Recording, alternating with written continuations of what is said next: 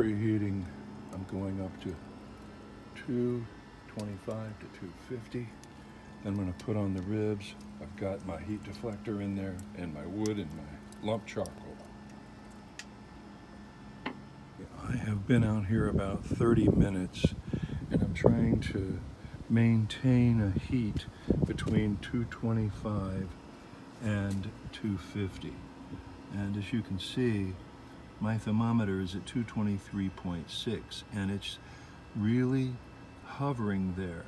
And I'm really afraid, you know, it's going up gradually, you can see, but I'm really afraid to let it get out of hand. I'd rather be on the low side and let these ribs cook a little longer. But you can see that I've got the upper vent almost entirely shut down and the lower vent almost entirely shut down.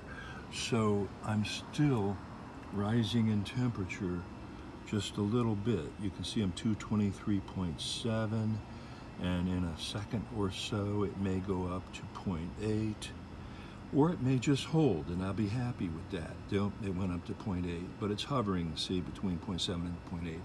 So I think I'm gonna go get the ribs now and put them on. The temperature will lower considerably when I raise the lid, but it'll rise back up to where it is, I think.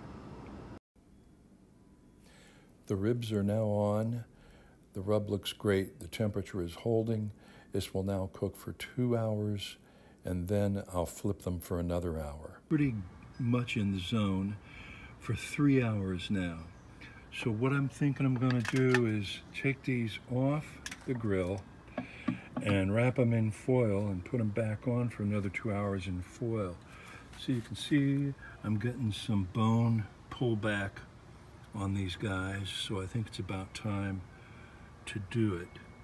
All right, I'll meet you inside and we'll wrap them in foil.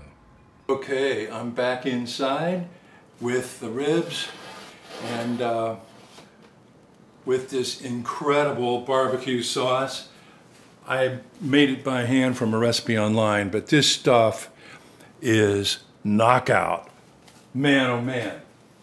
Fantastic sauce recipe. All right, so what I'm gonna do is take a piece of foil, take a section of the ribs, and put some sauce on there, wrap it up, and put it back out on the smoker for another 2 hours. After that, we're going to take them out of the foil and smoke them again for another hour just to get the sauce to caramelize on the ribs. Okay, so I don't know if you can see how good that looks, but man, it's pretty fine. I can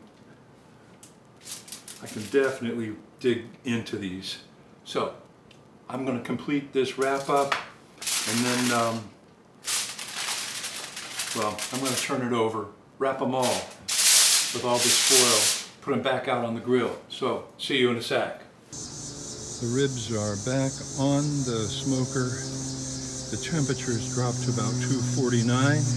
Now these are going to stay on the smoker for another 2 hours, making it a total of 5 hours. And then when they come off, they get another dose of the sauce and they cook for another hour with just the sauce to sort of create a veneer of sauce on the top, and then they'll be done. And hopefully it will be a pretty good first experiment in rib smoking. All right, I just finished the 2 hour cook in foil, and you can see these bad boys are looking really good. So I'm going to add another coating of the sauce, otherwise known as Dan's meat varnish. And we're going to varnish these suckers and put them back on the grill for 1 more hour, and that will make a total of 6, and then we'll be done. The ribs are back on the grill. The temperature is lowered a little bit because the lid is up. The smaller pieces I left in the foil because I didn't want them to get overcooked, and these rest of these are ready to go for another final 6th hour. We'll see what they taste like in a little over an hour. Okay, the final hour of cooking is over. The ribs have rested, and it's time to take a taste. You can see all that juicy goodness. Man, oh man.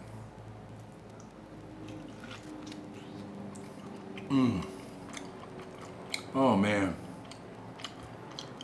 I only have 3 words to say. Lord have mercy.